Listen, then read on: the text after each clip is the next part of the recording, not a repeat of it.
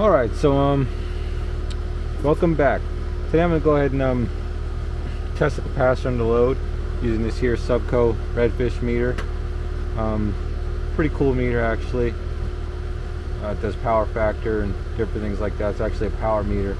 But I'm going to just quickly show you how I go about using this meter and this here app to test my capacitor, both the fan and the hermetic side under load. Just found this out yesterday. Talked to Jim Berkman, and with this meter, if you're trying to test these capacitors under load, you're going to want to just put one lead on the terminal at a time, essentially. And the reason, I guess he said, is to do with some kind of just overloading the meter if you try to touch both leads to the terminal at once. So what I'm going to go ahead and do, wrap it around the fan lead, get that magnet stuck on it.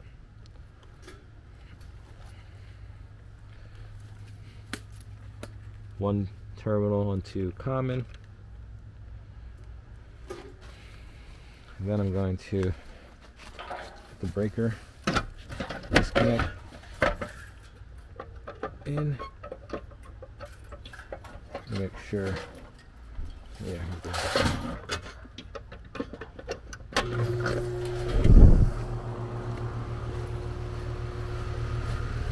Okay, so I'll take the other lead here now.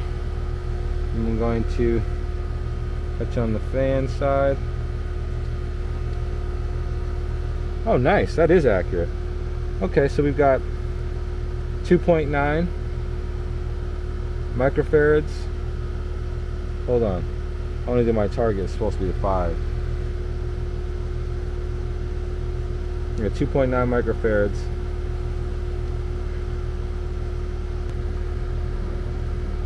2.9. Okay. So now we go for the disconnect once again.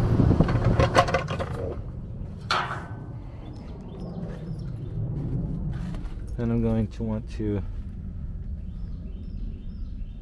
put one terminal, the other terminal here on the hermetic side, and I'm going to wrap my amp clamp around the blue wire. Switch this target 35 on the app. Let's go ahead and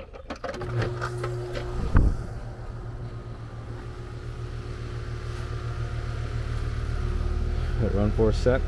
So we've got 29 microfarads. It should be a 35. So that capacitor's running low, under load. And I always like to check. I always like to do you know, quality check. So what I'm going to do is I'm going to cut the system off. I'm going to see how close this actually was. If I can take a screenshot here. What happens if I hit stop? Let's say save, yes. Before I disconnect.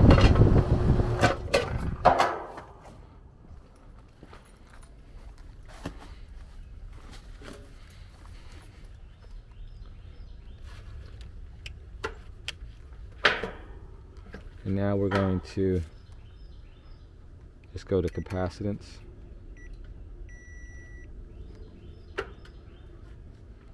And let's go ahead and take off. Hermetic is blue, fan brown for this, and yellow going straight to the contactor. It's going to be our common. See how close this thing was.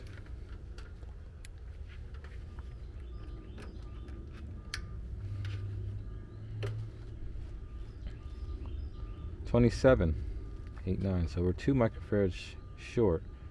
That's not bad. I'll go to test here. I'm just going to go leave test. Let's say capacitor dual run bench test. Dual run round, yep. Rated voltage, going to be the 440, and we're going to do 35 by 5.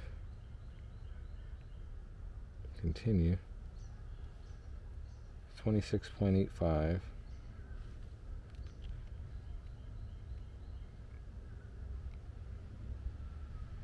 Let's capture that. So yeah, as you see, that failed. Oh wait, shoot. Reset. Capture. Measure the fan. We take this off the hermetic.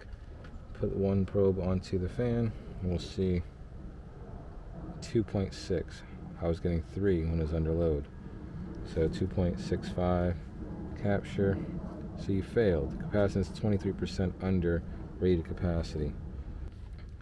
So that goes to show you, you can definitely use this meter to check system under load, check your capacitors under load. So you can trust it. That way you don't have to worry about, you know, going about turning the whole system off and, you know, just checking one terminal at a time. This thing will, well, I mean, at the end of the day, you probably still don't want to do it while it's hot live. I usually cut the power just to connect the leads and to find a nice area. But if you wanted to do it live, then if you feel that comfortable, this meter or any meter that can read, you know, any power meter should be able to get you in the right ballpark to do that. Yeah, and this is just you know, one of those that for you guys that are a little bit newer in the field, I'm sure, you know, the veterans already know about this. So yeah, I just wanted to show you that real quick. If you have any questions or comments, let me know below. If you like this, if you don't mind, just give it a thumbs up and a subscribe, and we'll catch you on the next one. Thanks, Sam.